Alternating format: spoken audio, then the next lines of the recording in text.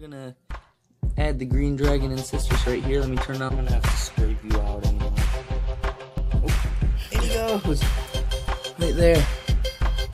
That is my green dragon.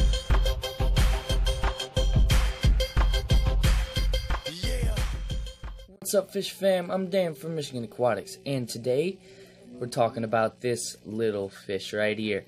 Now, they're both out right now. Both of my Ancistrus Plecos are out. You can see my female longfin albino Ancistrus. And then we got this little beauty. Now, this is my favorite Ancistrus Pleco. This is the green dragon Ancistrus. And my goodness, are they beautiful. Let me zoom in here. You're not really going to be able to see too much detail, but you can see a little bit. Oh, he's moving.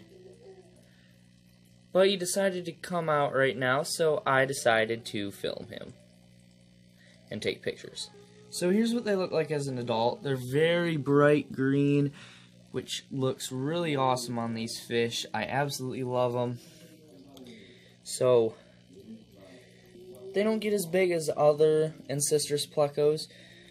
They stay quite a bit smaller. I will be upgrading to a 5 or 10 gallon, so these guys, both of these guys, should live very well in that 10 gallon.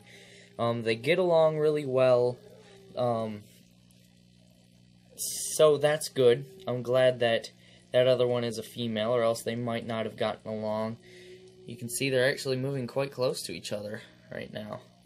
Plecos are usually quite aggressive towards each other, and I have a feeling these two are going to be pretty aggressive towards each other as well, and this guy is just swimming up and down constantly. But you can see she is being a little aggressive towards him, but I mean, that's alright. Where did you even go? Oh, he's on the filter.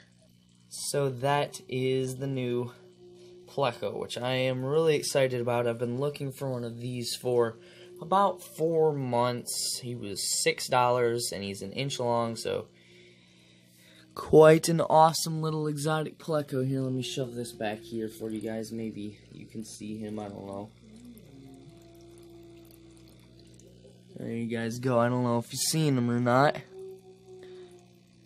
Oh, no, well, he's on the front now.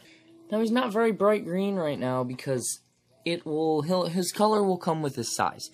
I say once he's about the size of that one, he'll have quite a bit of green on him, which will take a couple of months. I give him algae wafers. You can see one right there that they've been eating. So that's the new Pleco. Thank you all so much for watching. I hope you all enjoyed. We got Pea Puffer eating. Then we got my two Rasboras, a Chili Rasbora and a Phoenix Rasbora. And fish on, everybody. Oh, hold on. We got a Diablo. Let's say hi to Diablo before we leave. Huh, buddy? Adjust my brightness for a Diablo. How you doing today, buddy? He's doing great today. Alrighty. Thank you all so much for watching. And fish on.